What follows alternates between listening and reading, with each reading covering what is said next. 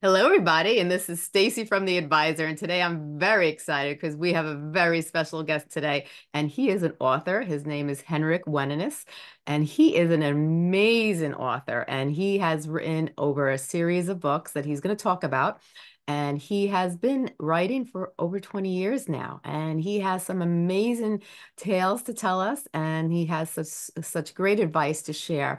So, Henrik, tell everybody about yourself and what you do. Well, I'm a Finnish writer now living in Spain, and yeah, like you said, I've been writing now last 20 years, and my most recent books are this series. It's a trilogy, adult trilogy, and it follows three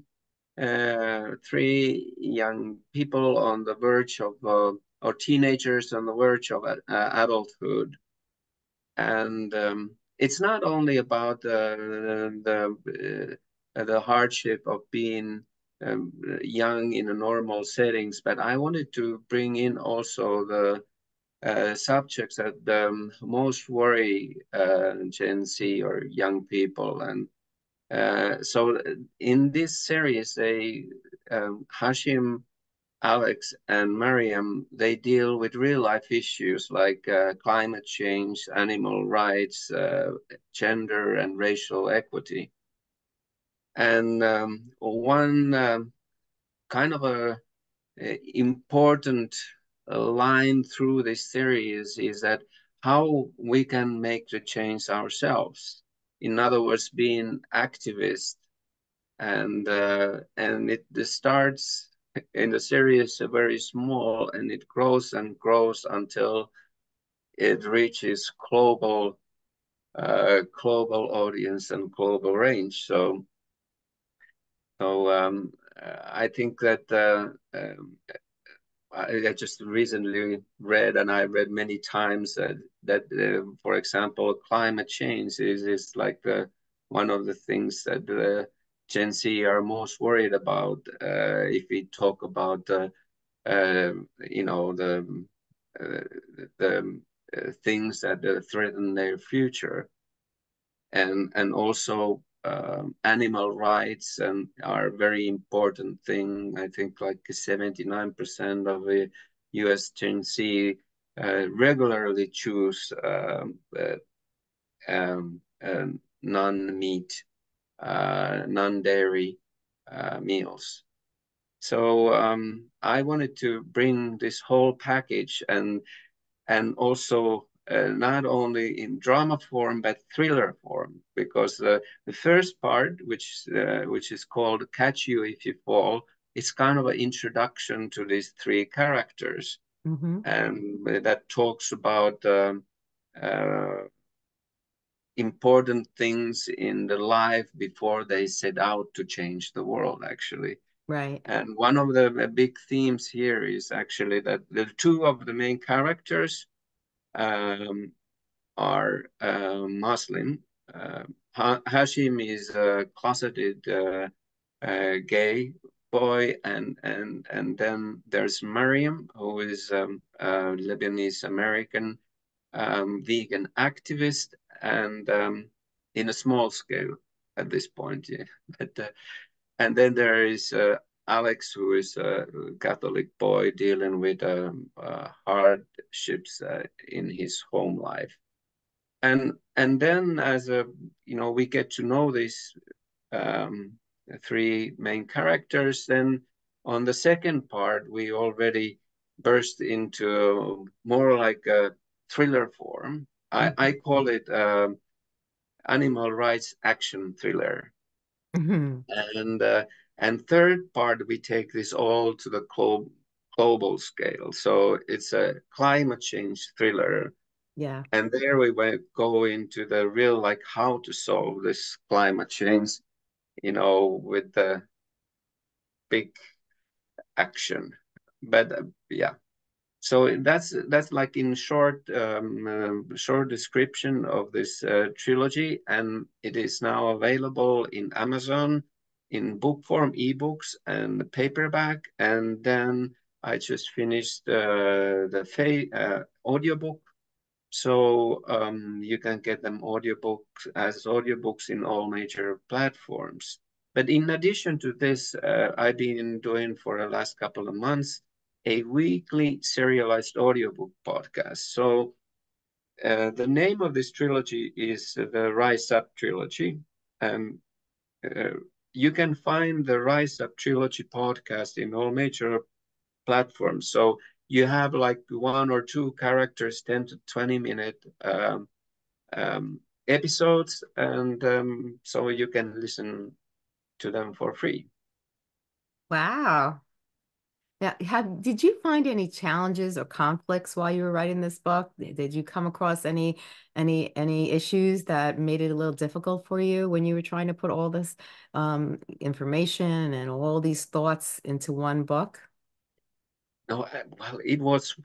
I love the whole process because a lot of it, of course, I have to tell a little backstory here. Because it's not usual, and actually, it's not advisable for a white man to write about different cultures, especially nowadays. Hmm. And of course Islam is very it's not, there's been so much misinformation and misrepresentation in the media, so you have to really be knowledgeable before you write about it.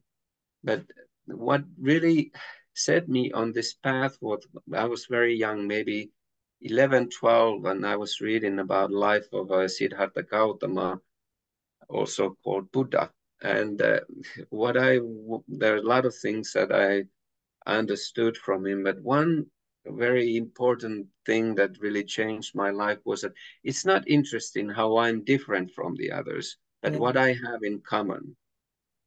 And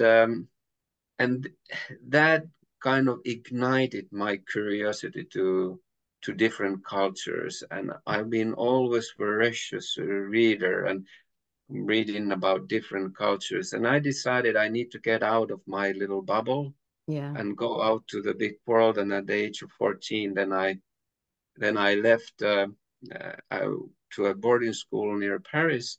And like in the first week, I met this. Uh, I had a classmate, a Jewish guy, who had been in an airplane that was hijacked by some um,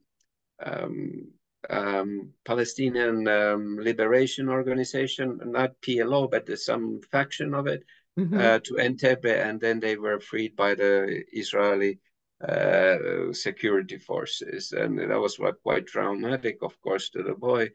And then a couple of weeks later, would go to I went to Paris to visit my mom's friend, and she had a Tunisian boyfriend, and he introduced me to the North African Muslim world.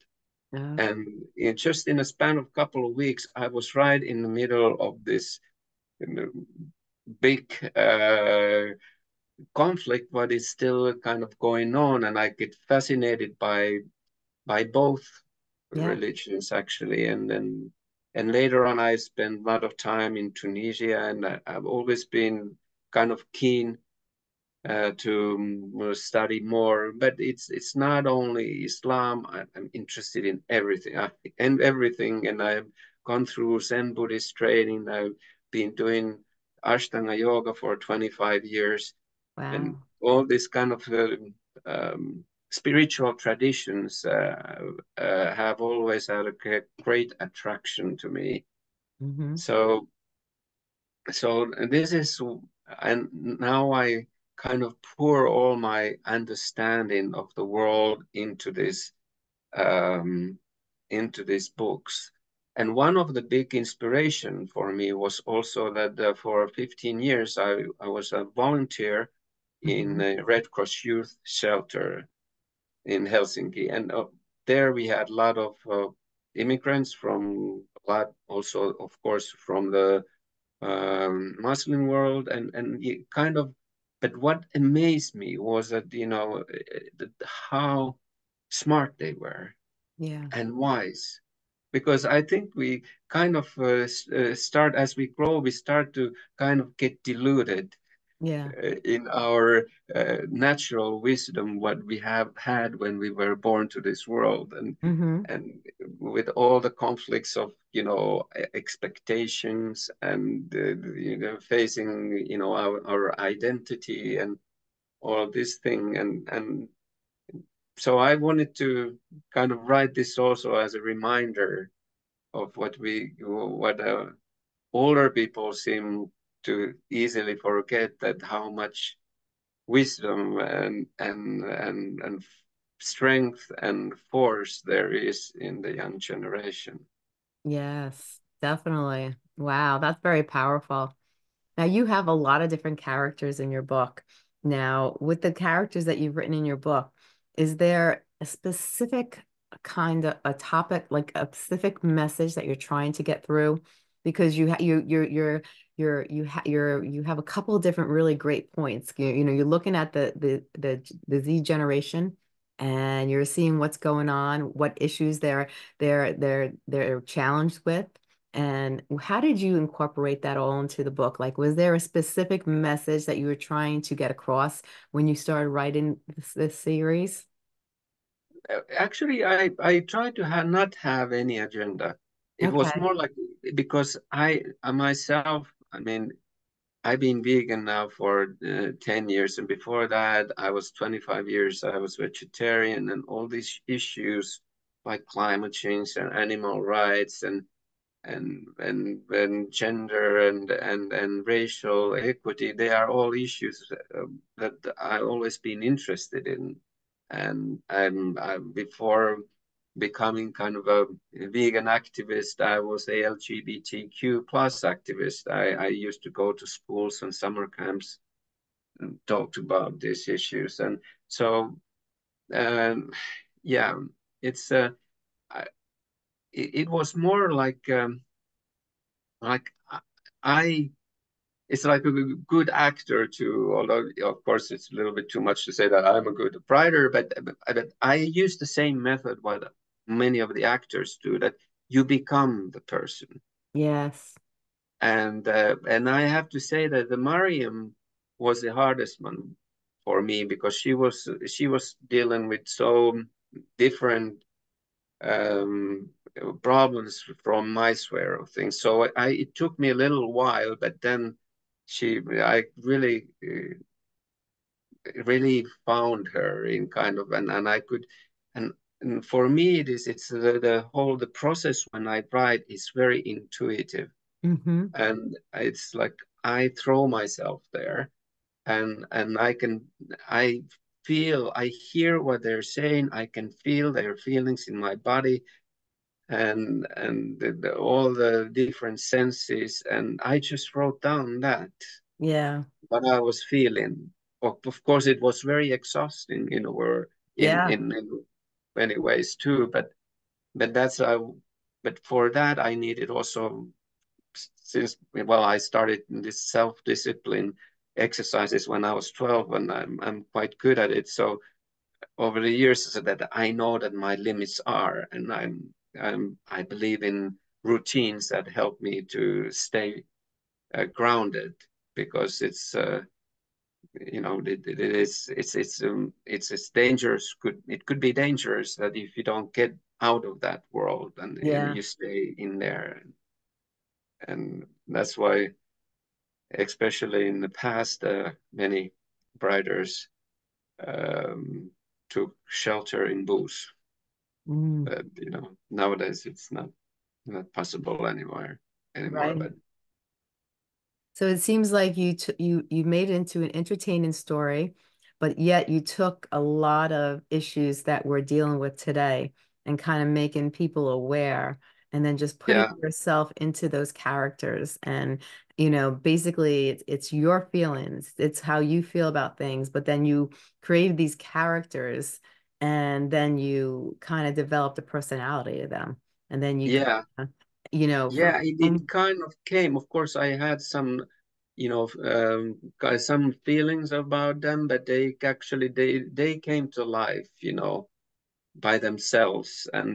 And I think the way I wrote it, that I would first write a film script, because that gave me kind of a flexibility to change things around. And I used quite a lot like script doctors and professional people to help me to hone the story Yes. so that it was the best it could be, Right. and only then when I had that story like there, Yeah. then I wrote it out to another form. Actually, it was very uh, liberating, the feeling to write it out from the script form, because of course in script you never write about the feelings and inner thoughts or anything. Everything has to be very descriptive.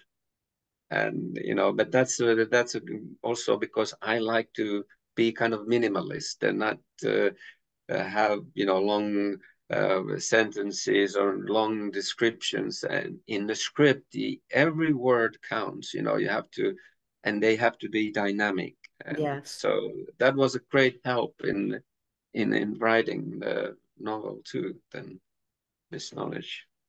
I love it. I love it.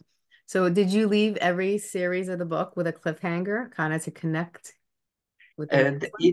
it's sort of like I didn't use kind of I made each story so good that they want to know more, Yeah, but I yeah. didn't have to use cliffhanger. I used cliffhangers in chapter breaks.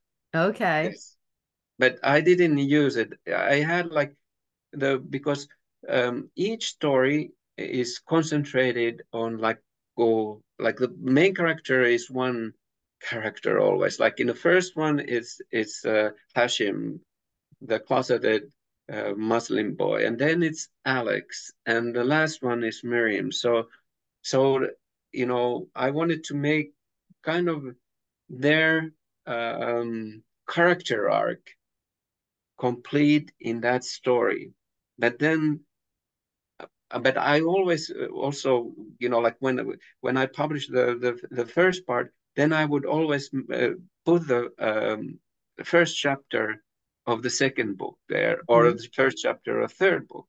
So that would be the cliffhanger actually, because both the second and third part, they start very dynamically. Okay. And so that just reading two pages, you want to know more. And can you tell us a little bit like the synopsis of what it's about without giving away too much? Well, it's yes, it's kind of the timeline is like maybe 2 years, and there's a big changes happening in the beginning. In the first part, they it's only it's like a only a couple of days, the timeline there, and it's like the end of summer after high school graduation, and they all like getting ready to the next part, Yeah. and suddenly something happens, you know, and things go wrong, and they fell off, kind of out of friendship, and yes, and then like how do they, and then there's like a time bomb ticking, because they are leaving, their this first book takes place in Midwest, Okay. in a small town, or not small, but let's say mid-sized town, Mm-hmm. and by the Lake Michigan, and yeah, so that's that. And then the second part is more like, okay, then they end up in the same place, but through there's a lot of different things has happened, Right. and they have become kind of more aware of the big world, and the animal rights. I mean, Mariam is very good at uh, kind of uh, convincing his two best friends, her two best friends, that this is that veganism is something important, and then we go into this food production world. And I know it sounds like factory farms, thriller, animal rights. Mhm. How do you write a thriller? But I just I don't want to tell more about that. Mhm. But just because if you go into Amazon, you can read like the first 5 pages of each book, for free. It's that's the Amazon thing. But Yeah, just check it out, and then you get the idea, right. uh, how do you like it, and if it resonates with you, and or you can listen for free in any podcast platform. So Right. Right. Wow, it sounds very interesting. And were there anything specific, some lasting impressions that you wanted to leave with the reader? Like, is it when the reader, after they read this book, is it just to really make them like just feel like, wow, they read all this, it's a thriller and it's a learning experience, and the characters kind of seem to like take you away where you could actually put yourself into the character like you created the character and kind of go to mm. this fantasy world and have and experience this thriller. But is there like certain lasting impressions, like after they put your book down and they read it, is there something that you want them to resonate with, and some those you really want them to like really think about and learn from?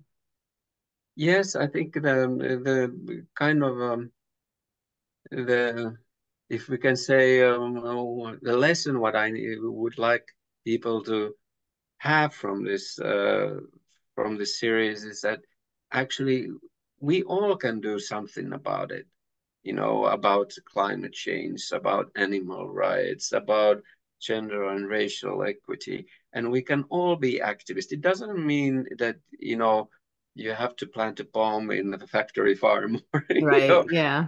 which is not happening in my books anyway. But anyway, like it's baby steps. I Good. believe in like that just your personal choices and being aware, talking to your friends, being active, like in well, if you're a lot in social media, there's a lot of interesting discussions, a lot of interesting sites, and you know, you can, kind of share that information. You can take part of it, telling about your own ideas or your own experiences in all kinds of, not only social media, with friends, with in schools, in universities, wherever. So it's you know the world won't change in a second. So, like you take it easy and find your own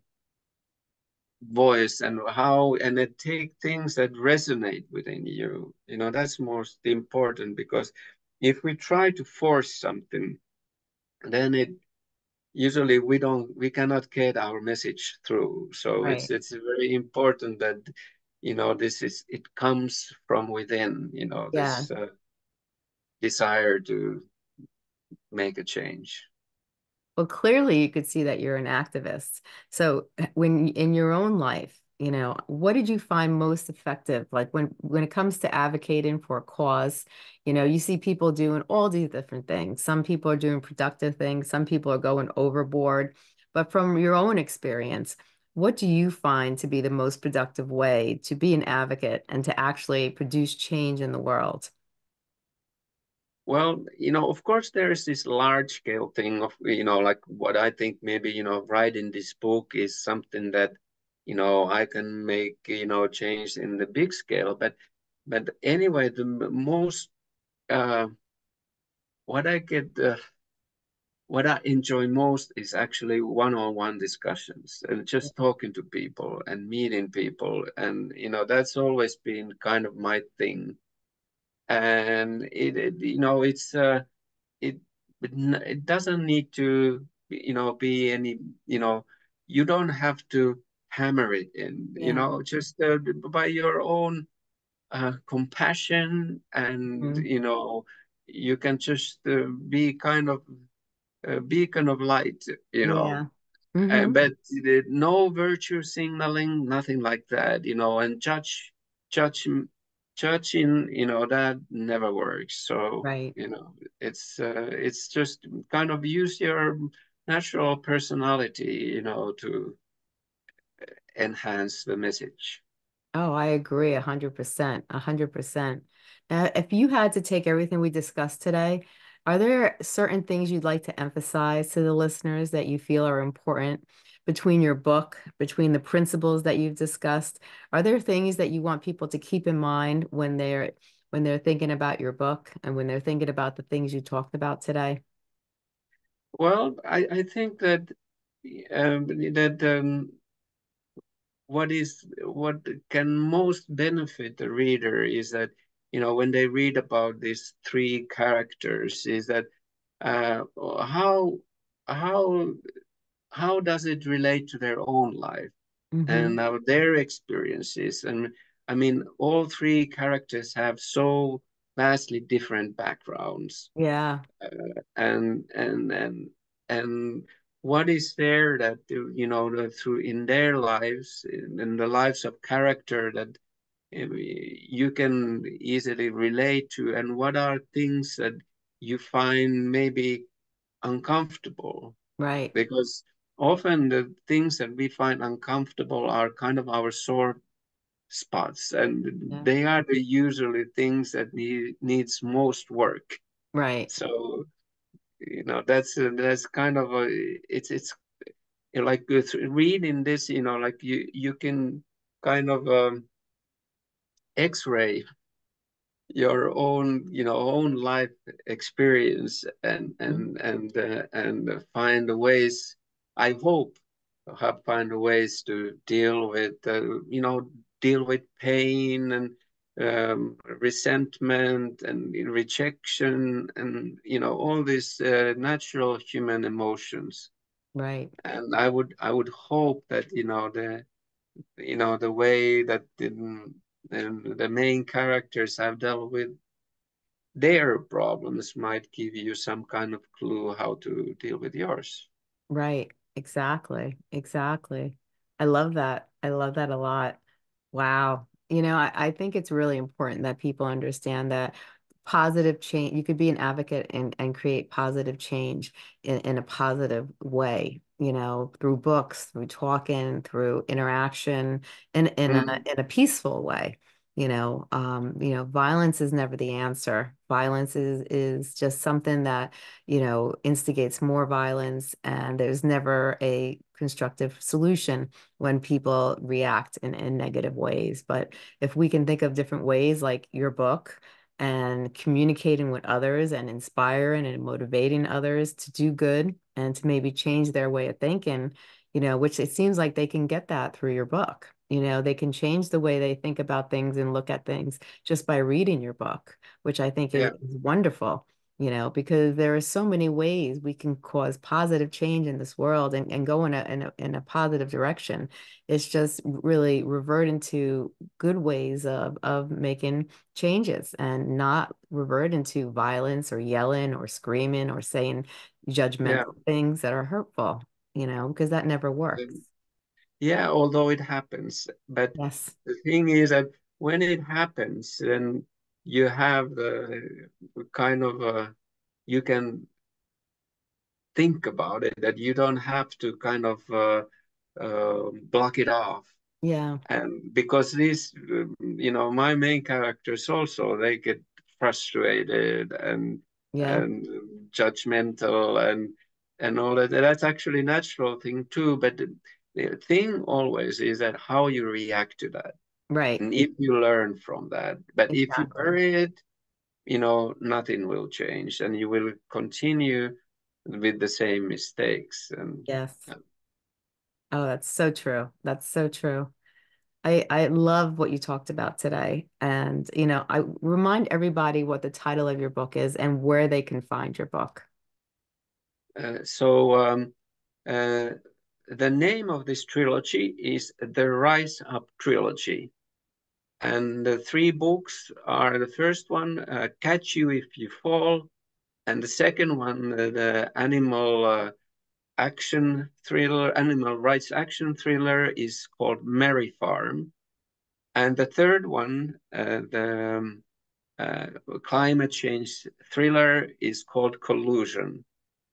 So you can just try the Rise Up trilogy, and you find it in Amazon, and you can find the audiobooks, and you can find the podcast through that, and also I would like to give to the listeners. You Stacey then decide how it's going to be done, but I would like to have a giveaway for 2 sets of Spotify audiobook redemption codes. So you will get the whole series, and then you can listen to it at your leisure. I think that's wonderful. And we'll put all that information in the description box, and hopefully they'll give you a nice big review so everyone else can see how wonderful your books are.